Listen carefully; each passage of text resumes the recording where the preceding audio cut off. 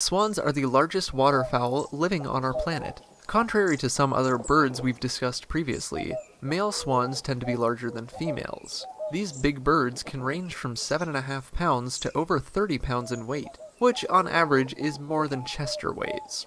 Swans also have wingspans reaching from 5 feet to more than 6.5 feet in length, which averages out to just over the height of the average human. There are 6 living species of true swans, all classified in the genus Cygnus. This name may sound familiar to any stargazers out there, because it's the name of one of the constellations in our night sky, which just so happens to be represented by a swan.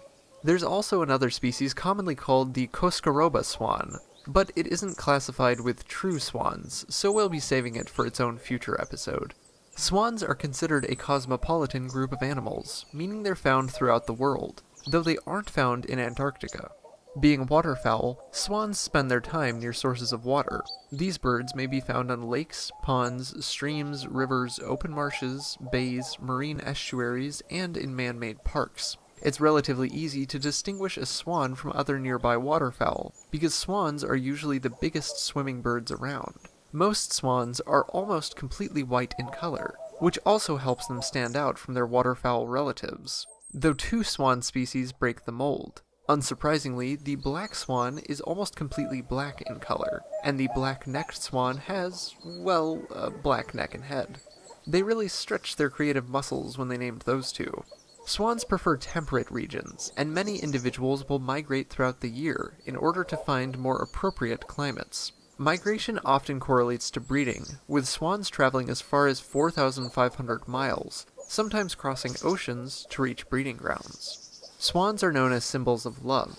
This is likely because swans tend to be monogamous throughout their lifetimes. However, this isn't always the case. Swans stay together because usually a pair has successfully produced offspring together, and the rationale is that the next time they breed, they will likely be able to do so again because they already have in the past. It's believed this is why swans stay monogamous. It's a means of ensuring their offspring have a chance in the future. However, when a nest fails, swans may wander.